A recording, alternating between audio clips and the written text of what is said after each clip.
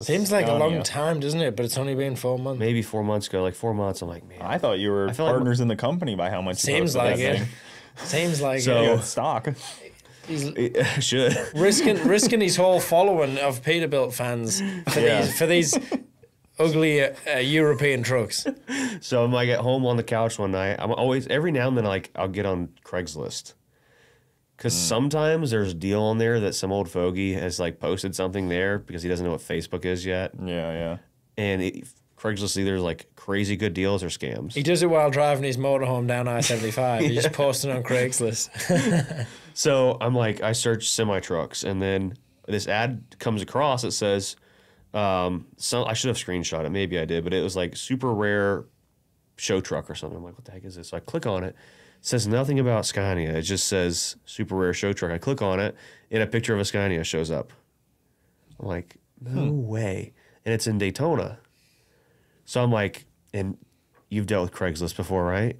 Yeah. If there's not a phone number there, and it's just like the Craigslist email, they never get back to you. Yep. Like it's just gone with the wind.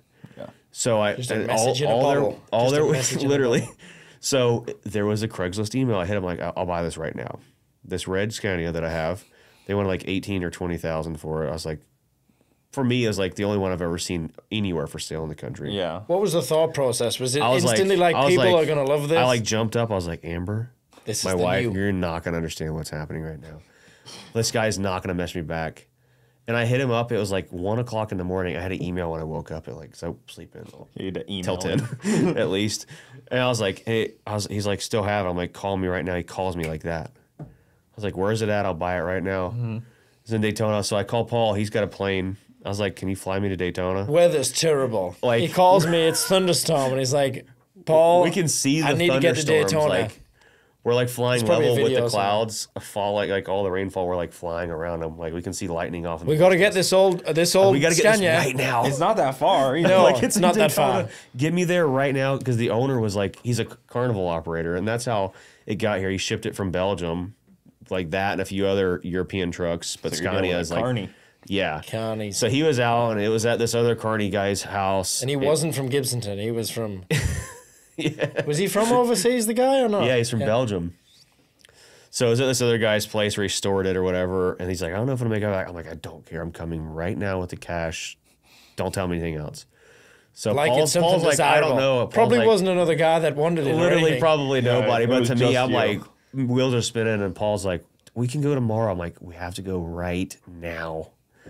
So we get in the Let's plane. risk our lives for this He old drops Scania. me off and he dips, and then I think was it Ryan went with me, my cameraman Ryan. He's awesome, dude. And I'm like, I'm looking at it, it's like so surreal. Like I've never been so excited about content in my life, and to this day, they still excite me so much. They are unique They're looking. so and the they technology seem cool. would blow your mind. Yeah, Really? what they were doing in the 90s is what they're putting in trucks now. Well, Maybe you I know. wouldn't even say that. Like they have the technology in this '96 is still more advanced than what's in my So- brand new Peterbilts. Obviously, people that listen know I'm very ignorant on most of this stuff because I don't know anything Other than an about LS or a Cadillac. heavy equipment like that, or like like what is so special about them? They're V8s, right? Not all of them, but the biggest thing to point out, and I use the word all the time, is they're engineered.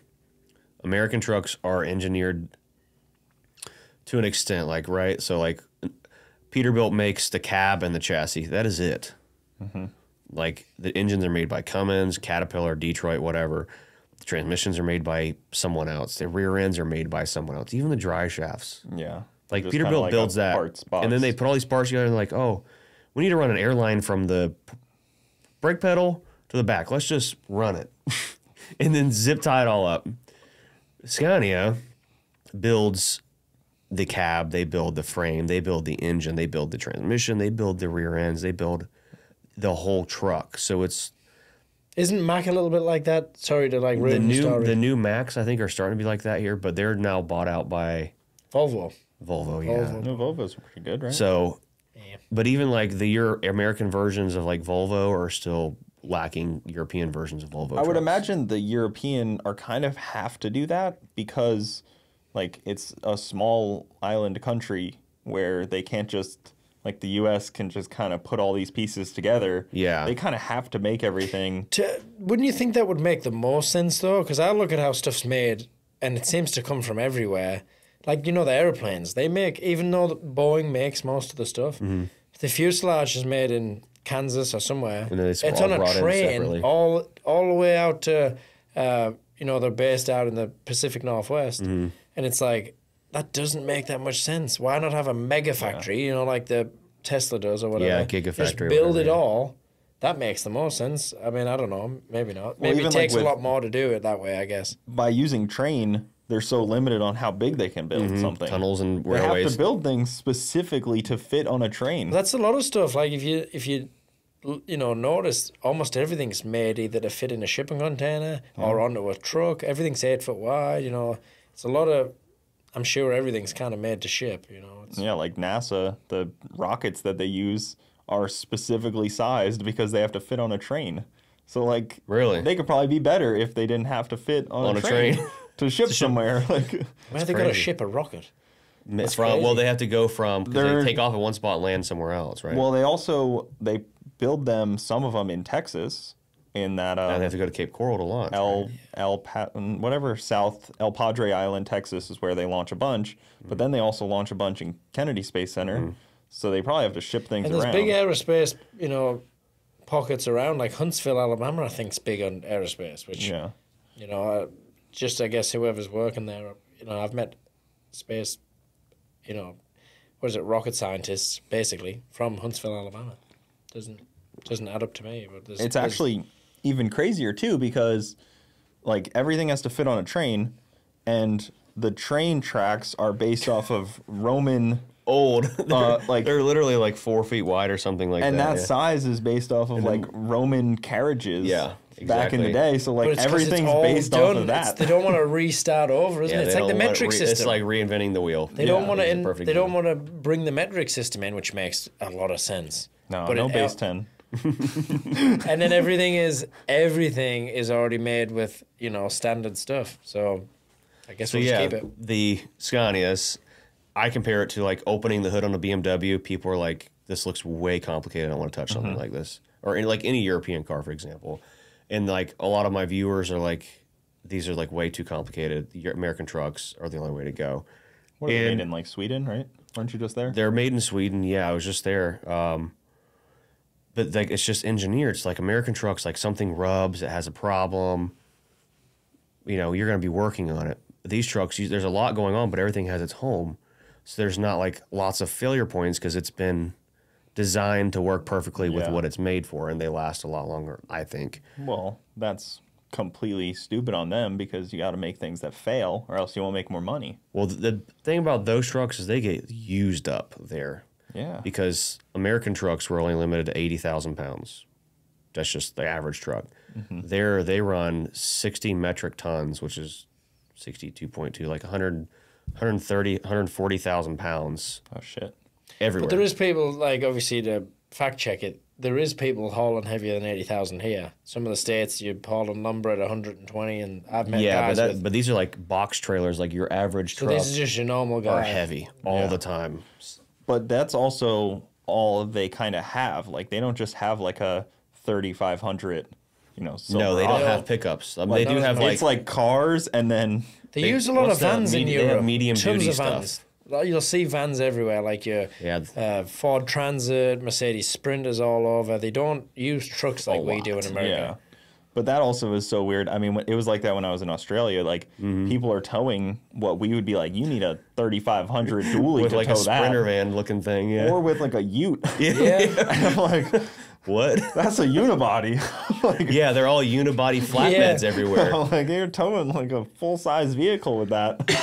But that's what they do a lot. And then They also love have the road Commodores. trains. They love Commodores and stuff over there, don't Yep. they? But Australian people are crazy as well. I mean, that's part of it. They are. It's kind of just like Florida Wild when West. they're there. It's just a But a giant way Florida. bigger Florida. Yeah. Well, it's bigger, but the Less population's people. not that big. They only live right around the edge. Yeah, like most of it's just nothing. Big giant rock in the middle. Yeah, I don't think anything's out there besides a couple of coal mines. Really? And a lot of meat. It's crazy. Yeah, so the Scania, I say it different every time because I just feel like it's so long to say Scania. That's probably fun, though. You should do that for this because there'll be a lot of comments correcting you. Should just do a live saying People love to Scania correct like people, 100 don't they, on times. YouTube? Yeah, they love Yeah, this it. is a guy that's totally like social media dark. So Not he's into like it. a good outside voice. So I went out videos. Obviously, I picked it up. Video did like 500,000 views, and which is really good for my channel because I was like averaging like 80 to 100,000. Paid for itself right there. Yeah, it's First paid for itself video. pretty quick, and videos were doing great.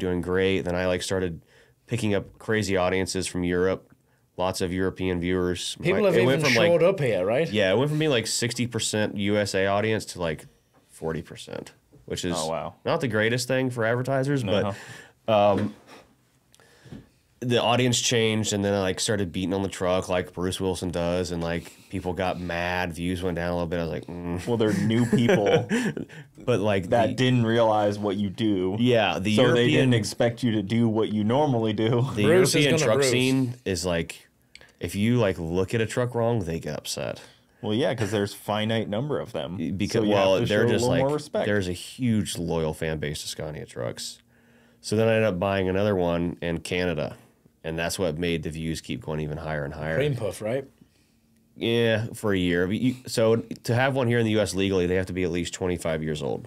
Okay. Kind of like all the Crash other test rating stuff. import stuff. So the 25-year-old Scanias are pretty hard to find in really great shape because it's a 25-year-old semi that's been used. It's not like importing like a JDM car or something that's been sitting Japanese people keep their stuff perfect. Yeah. It's a little different. But also like a sports car, you're gonna keep nice. Yeah. So I bought one in Canada, tried doing the import process myself because I read some like stuff, people importing cars from Canada, and it's like, oh, just have this paper filled out. Anything you think you know about importing, you don't. But Bruce also thought it was going to be a piece of cake. It never is, let's be honest. I show up to the border, I wait like 3 hours just to get across the Detroit border into the line, and the guy's like, you want the bad news now or later? I'm like, now. He's like, you're going back to Canada. I was like, no. So the U.S. was making it hard? Yeah. Or was it? Canada doesn't was care. making it hard to leave. The U.S. is like, you're not bringing this in here. You don't have the right paperwork. It's in our system. Did you have any paperwork? Yeah, I had paperwork if it was a car. But it had to be... I didn't think they cared about the borders. It had... right? That's a fact. So it had to be a certified import because it was still, even though I'm not using it commercially, it's a commercial vehicle because of the weight. Yeah. Kind of like the CDL thing. It's a commercial vehicle because of the weight. So I go back and I'm like, get back to Canada. And they're like, well, why did the USA turn you around if you're an American citizen? And they're like, we may need to deport you back to the USA. And now they're like...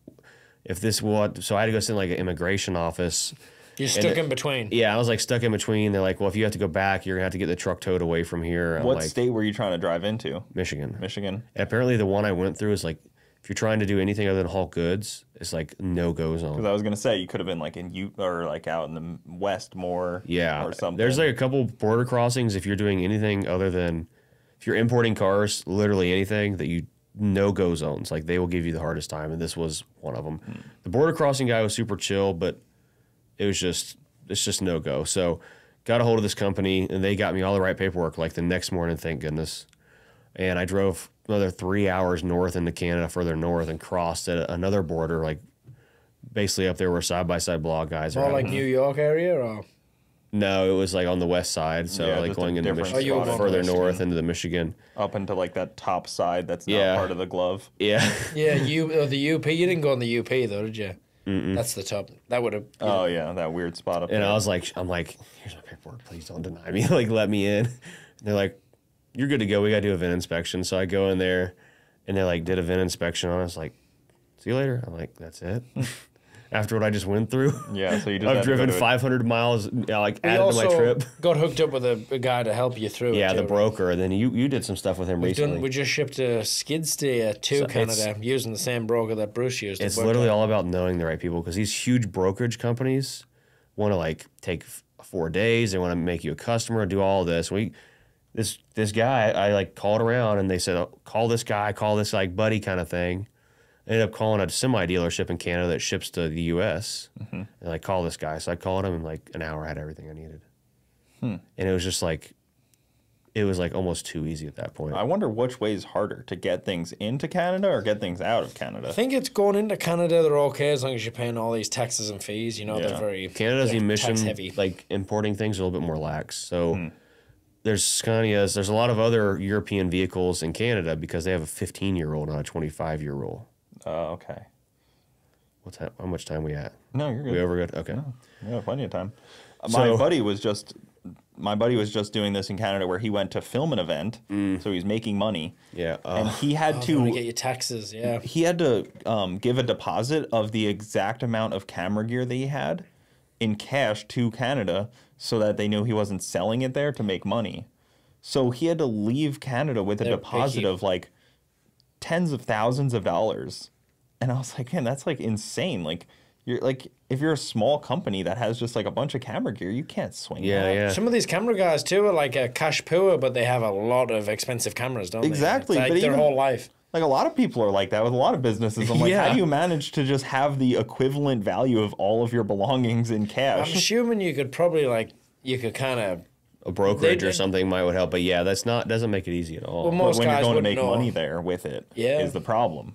But how does the border patrol know a $20,000 camera from a $2,000 camera though? You know? Well, when I pulled, that's another thing. Like when I pulled through the border at the first time, and the guy's like, "Well, what year is this?" I'm like, "A '97." He's like, "No, it's not." I'm like, "Yeah, it is. It says right here on the title and paperwork I've got right here." He's like, "This thing looks way too nice to be a '97." I'm like, "Dude, it's You just didn't buy it.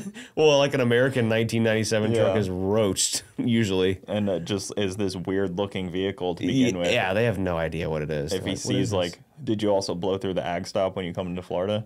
Always. Every time. Every time. That's another thing about No one getting ever content. I don't stop at any weight stations. I mean, I'm never overweight, Yeah. but like I purposely don't stop just striving for content. Pin the table. Just striving for content because if we get a weight ticket, for me, I'm not for hire, so I don't have a motor vehicle record. So if I get a ticket, you just pay it. It doesn't go on your license. It's just a weight ticket. But you're also always pulling whatever you're pulling with a way too big of a truck. You know, so you're pulling a motorhome with a semi truck or a fifth wheel with Yeah. a semi truck. But So- the ag or stops whatever. in Florida, Yeah. Everybody knows to just drive through them. You see somebody stopping at the ag stop. Like, what are you I've doing? gotten pulled over before, and they're like, "You missed the ag stop." I'm like, "Yeah, And? come on, dude. What do you mean? Like, I ain't got was no like, "It's vegetables." midnight, man. What do you think?" I pulled through maybe twice at an ag stop ever, and they just like, but they didn't give me time to stop. Hide I the just keep corn, going. hide the beans. It's all. Put them in the toolboxes. Yeah. Yeah, and there's even like, I guess all of the into Florida they have ag stops, but then they're like pretty far into Florida, and you can miss them pretty easily. Yeah. You Yeah, the know? weight stations and all that. But now, like weight stations, you don't even have to pull in anymore. So, like, if you're in the far right lane, traveling almost, going all over the country now. There's scales built into the highway. Mm-hmm. So when you bump over it, it weighs you, and if it's like close to being overweight, they'll tell you to pull in and they'll do an accurate weight. They just know right away. Yeah, they direct you in, don't they? But some Yeah. of them have a safe pass. Like some of the trucking companies, Have I a think, have a pre-pass. pre-pass. Yeah. So, but yeah, it's above our pay.